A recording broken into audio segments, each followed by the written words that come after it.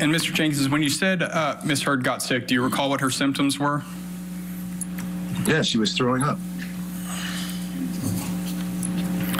Mr. Jenkins, did you see any injuries of any kind on Ms. Heard April 22nd, 2016? No injuries. I'll sustain. So yes. What about the rest of that weekend, Mr. Jenkins? Any injuries that you saw? No injuries. Still with us, our two guest legal analysts in studio, former DOJ senior attorney, and we have Kirk Nurmi, former criminal defense attorney representing Jodi Arias, with us as well. All right, Tammy, tell me this. Who cares? How is the fact that maybe Amber Heard defecated in the bed of Johnny Depp relevant to a defamation claim? You know, the fact that she may have pooped in his bed is very relevant because of this op-ed. And the op-ed is that Johnny Depp is saying that her saying she's a survivor of domestic violence ruined his career and prevented him from making money, which is why he's suing her for the $50 million.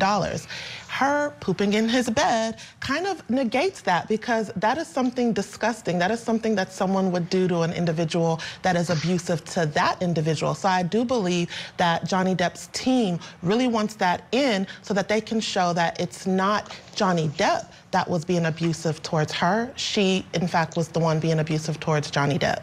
And I know we've all talked about the authenticity of Johnny Depp when he testified. And Kirk, take with that, he said that he thought she did it. She tried to blame it on the dog. So you have his testimony. But now you have another witness who says, oh, yeah, she admitted she did it. So to me, that means it's a pretty good, clear and convincing fact that that jury could find at this point.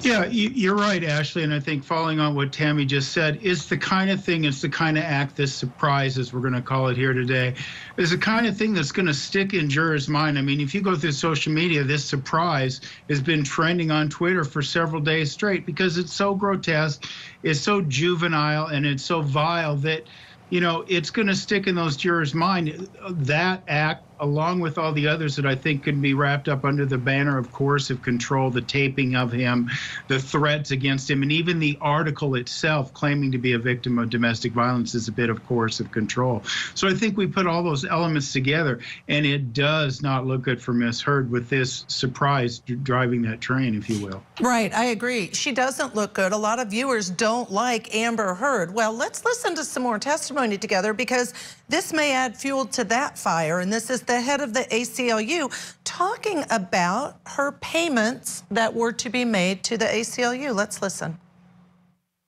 How much has Ms. Heard paid directly to the ACLU? That would be $350,000 paid directly. How much has been paid indirectly and credited to Ms. Heard? There was $100,000, which was a check from Johnny Depp. There was a $500,000 payment from a donor-advised fund at Vanguard. And then there was a $350,000 payment that appears to be from a donor-advised fund at Fidelity, making it total $1.2 million. And when you speak of credited toward Amber Heard, to what are you referring? And I think I might have done the math wrong. Let me just do the math in my head. It's 700, 800 plus the 5. I think 1.3 is the amount.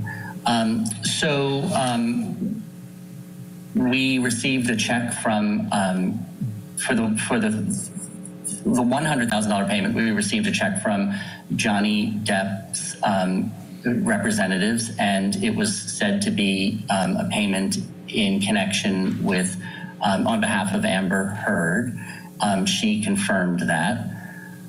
The $500,000 payment from Vanguard Charitable, she confirmed was a payment on her behalf, and the $350,000 payment as well. When you say credited toward her, what does that mean?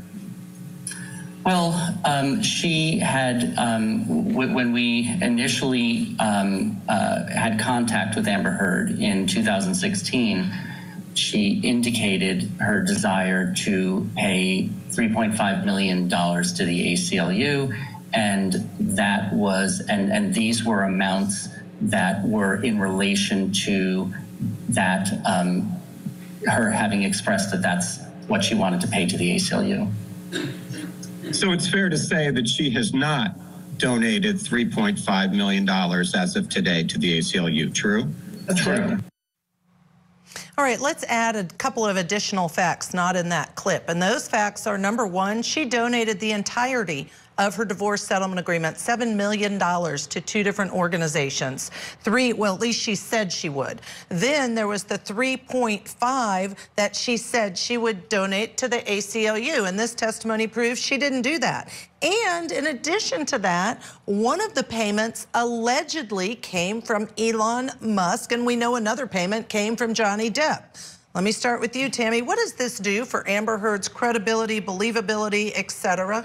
You know, it does a number of things. Number one, it seems as if she doesn't adhere to her obligations, and it kind of attacks her credibility, which helps Johnny Depp's legal team. Having this ACLU attorney testify to the fact that he did not receive the payment that she promised to make, which was half of her divorce settlement. But at the same time, ACLU assisted her in writing that op-ed article. So it kind of goes to, well, what was ACLU getting out of it, and what was Amber Heard getting out of this op-ed that is the main issue of this trial in the first place? That op-ed saying that she was a survivor of domestic violence, and Johnny Depp saying that he's lost out on a lot of money because of it. Yeah, absolutely. I think the ACLU clearly was getting fundraising out of participating in this op-ed. Kirk, what are your thoughts about how this affects Amber Heard's case and what she may have to say on the stand to redeem herself?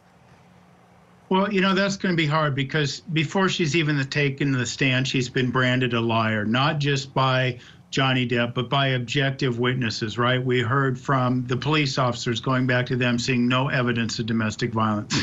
We have the ACLU now saying she did not comport with her promises to them.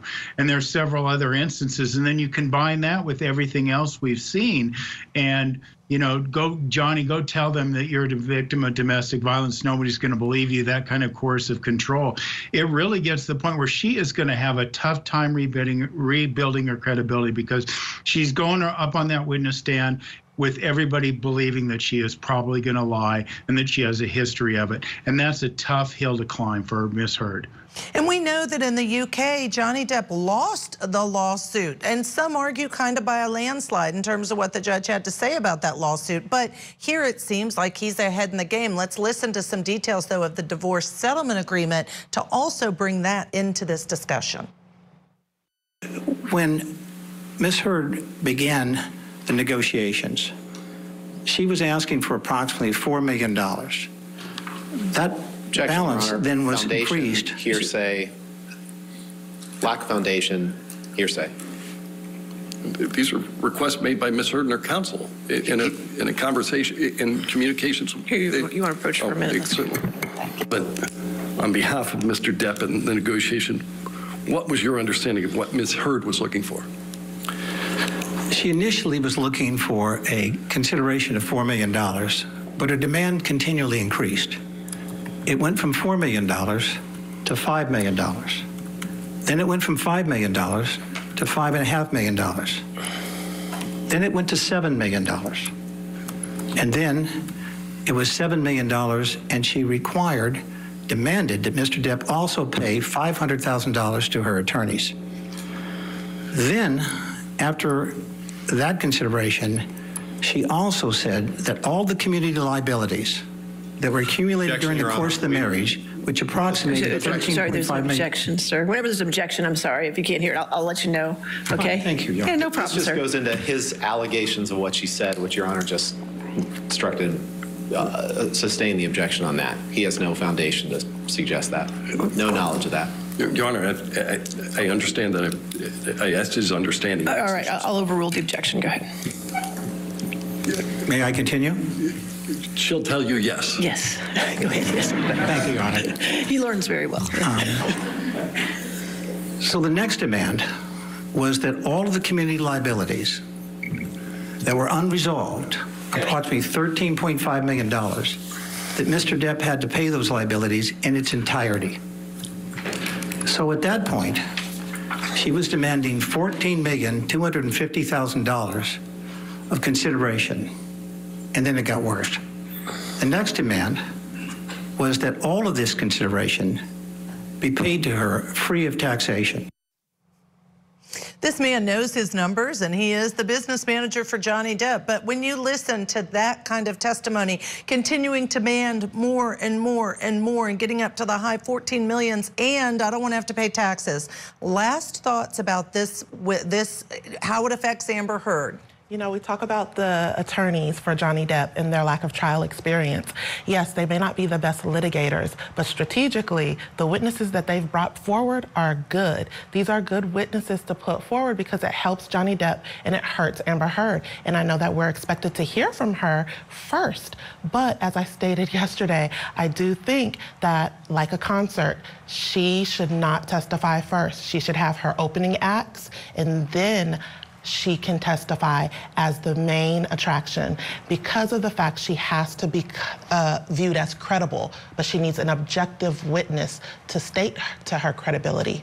All right, great points. Tammy, Kirk, last thoughts about how this affects Amber Heard. It doesn't look good, right? It looks like it's consistent with the borderline diagnosis of my needs need to be met first before anyone else's at anyone's expense. So it really helps fill in the picture that the psychologist testified to earlier. And it looks like she is someone who's trying to advance her star based on a relationship with Johnny Depp, and even based on these claims, because we look at her at the courthouse in the UK after winning that case, she was really trying to cast herself as a poster board or a poster child for the victim of domestic violence. But what we're seeing here in this trial is that she's anything but. Fascinating. I appreciate you guys have such strong opinions and knowledge and information about this case that I welcome that during this show. Also coming up, we're going to keep talking because the events of the day where Johnny Depp lost a fingertip has also been a consistent topic of this trial. So when we come back, we will hear from Depp's bodyguard, who was there the day that Depp's finger got severed. Download RoboKiller today. It's not fair. It's not right what she did and what